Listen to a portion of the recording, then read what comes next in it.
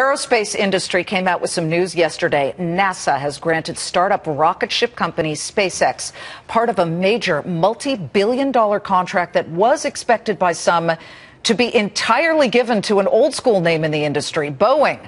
But no, NASA granting $2.6 billion of this $6.8 billion contract to ferry astronauts to the International Space Station to SpaceX, founded by Tesla CEO Elon Musk.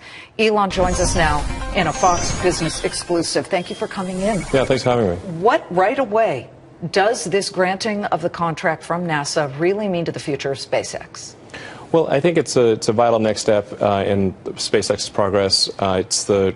It's about taking astronauts to the space station, eliminating the dependency on Russia for transporting U.S. astronauts. But for SpaceX, it's the next step in the technology we're developing, and it means we've got a key anchor tenant in NASA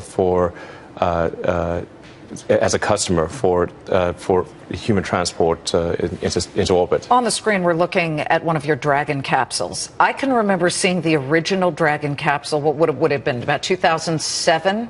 And I looked at it and I thought, this guy's nuts. There's no way anybody's getting there. Since then, you have successfully docked it to the International Space Station a couple of times, correct? Yeah. Is that what the astronauts will be ferried in, or are you going to build brand new technology? What you saw was Dragon 1, the initial version of the technology. There are we now? Dragon 11? 2. Oh. Okay. This is 2. We're going slowly here. Yeah, but it is. It's a significant upgrade in technology, in particular, and I think an upgrade overall in spaceship technology, because the Dragon 2 will be capable of a precise propulsive landing. So it'll be able to land anywhere in the world on its thrusters with the accuracy of a helicopter.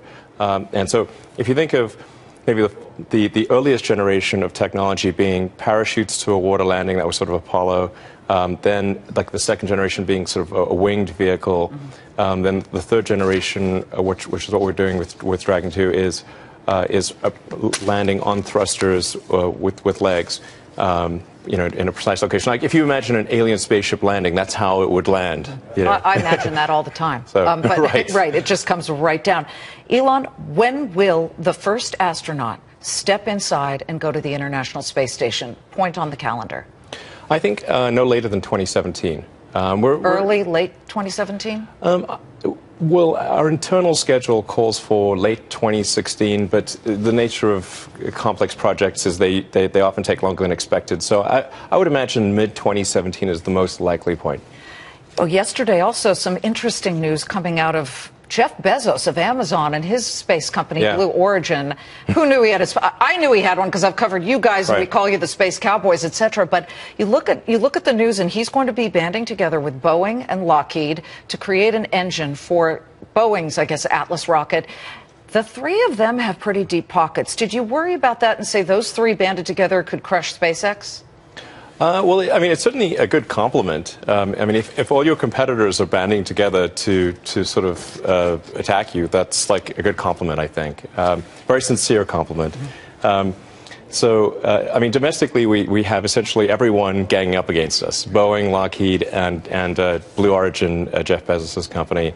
And then on the international front, we battled the Russians, and Putin announced several months ago that he was going to add $30 billion to the Russian space program, in part to compete against SpaceX. That must have felt good. Yeah. Yeah. Although now you've got security. Lots more security. Putin's coming after you. Yeah, exactly. And then on our European competitor, Ariane, which is several European countries banding together, they've actually...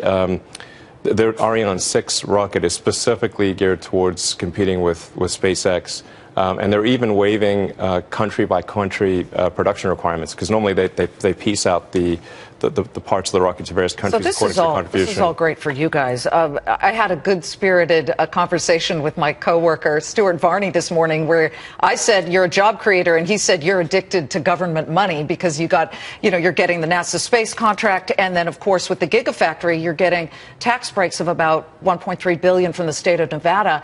I think it's great. I think I look at this and I say, don't we want to keep these companies, and then they create jobs? What is the real job creation of what will be the Gigafactory in Nevada? We've heard everything from 6,000 to 6,500. Can you give us a number? Yeah, I expect in terms of direct jobs at the Gigafactory, it's probably some number well in excess of 6,000. I mean, long term, it's probably, in terms of direct jobs, I don't know, it could be upwards of 10,000. And then there's a multiplier effect, because every job at the factory, then you have teachers, doctors, lawyers, plumbers, electricians. So those jobs. Sure, it's the halo effect. They have a significant knock-on effect that's anywhere from 3 to 5 times the direct jobs that are created.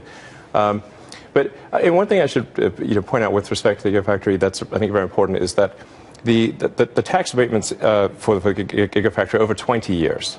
So it's like basically $50 million a year on average for 20 years.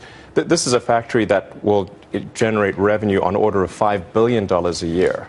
So we're talking about like 1%. It's a really tiny contribution. And you have the Republican governor rally both sides of the aisle to get this to happen in the state of Nevada. Is picking Nevada for the Gigafactory any kind of indictment on what some perceive to be a negative business climate in the state of California, that you didn't pick California? Yeah, so just to highlight the point you made a moment ago, it is worth noting that the Nevada legislature 100% voted in favor of the deal. All members, both sides of the party, including parts of Nevada that are far away from where the Gigafactory is. So if they had any doubts about it being good for the state, we would have at least seen some people vote against it. And I'd say, like there've been some articles like, we sort of took advantage of Nevada, but that's absolutely not the case. Like, if you think like Vegas, like Nevada understands what it means to be the house, and the house always wins. Okay, This is a super winning deal for Nevada. It sure is. We have so much to talk to you about, not just the Gigafactory, but the opportunity to scale up Tesla. Aerospace industry came out with some news yesterday. NASA has granted startup rocket ship company SpaceX part of a major multi-billion-dollar contract that was expected by some to be entirely given to an old school name in the industry, Boeing. But no, NASA granting $2.6 billion of this $6.8 billion contract to ferry astronauts to the International Space Station to SpaceX, founded by Tesla CEO Elon Musk. Elon joins us now in a Fox Business exclusive. Thank you for coming in. Yeah, thanks for having me. What right away does this granting of the contract from NASA really mean to the future of SpaceX? Well, I think it's a vital next step in SpaceX's progress. It's about taking astronauts to the space station, eliminating the dependency on Russia for transporting U.S. astronauts. But for SpaceX, it's the next step in the technology we're developing, and it means we've got a key anchor tenant in NASA as a customer for human transport into orbit. On the screen, we're looking at one of your Dragon capsules. I can remember seeing the original Dragon capsule, what would have been about 2007.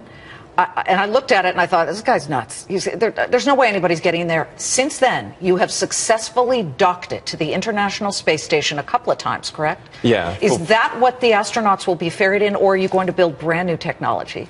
What you saw was Dragon 1, the initial version of the technology. Where are we now? Dragon 11? 2. Oh. Okay. This is 2. We're going slowly here. But it is... It's a significant upgrade in technology, in particular, and I think an upgrade overall in spaceship technology, because the Dragon 2 will be capable of a precise propulsive landing. So it'll be able to land anywhere in the world on its thrusters with the accuracy of a helicopter. And so if you think of maybe the earliest generation of technology being parachutes to a water landing, that was sort of Apollo, then like the second generation being sort of a winged vehicle. Then the third generation, which is what we're doing with Dragon 2, is landing on thrusters with legs, in a precise location. Like if you imagine an alien spaceship landing, that's how it would land. I imagine that all the time. So, but right. It just comes right down. Elon, when will the first astronaut step inside and go to the International Space Station? Point on the calendar. I think no later than 2017. Late 2017? Well, our internal schedule calls for late 2016, but the nature of complex projects is they often take longer than expected. So I would imagine mid-2017 is the most likely point. Oh, yesterday also some interesting news coming out of Jeff Bezos of Amazon and his space company, Blue Origin. Who knew he had I knew he had one because I've covered you guys and we call you the Space Cowboys, etc. But you look at the news and he's going to be banding together with Boeing and Lockheed to create an engine for Boeing's, I guess, Atlas rocket. The three of them have pretty deep pockets. Did you worry about that and say those three banded together could crush SpaceX? Well, I mean, it's certainly a good compliment. I mean, if all your competitors are banding together to sort of attack you, that's like a good compliment, I think. Very sincere compliment. So, I mean, domestically, we have essentially everyone ganging up against us: Boeing, Lockheed, and Blue Origin, Jeff Bezos' company. And then on the international front, we battled the Russians, and Putin announced several months ago that he was going to add $30 billion to the Russian space program, in part to compete against SpaceX. That must have felt good. Yeah. Yeah. Although now you've got security. Lots more security. Putin's coming after you. Yeah, exactly. And then on our European competitor, Ariane, which is several European countries banding together, they've actually... Their Ariane 6 rocket is specifically geared towards competing with SpaceX, and they're even waiving country-by-country production requirements, because normally they piece out the parts of the rocket to various countries according to their contribution. This is all great for you guys. I had a good-spirited conversation with my coworker, Stuart Varney, this morning, where I said, you're a job creator, and he said, you're addicted to government money because you're getting the NASA space contract, and then, of course, with the Gigafactory, you're getting tax breaks of about $1.3 billion from the state of Nevada. I think it's great. I think I look at this and I say, don't we want to keep these companies, and then they create jobs?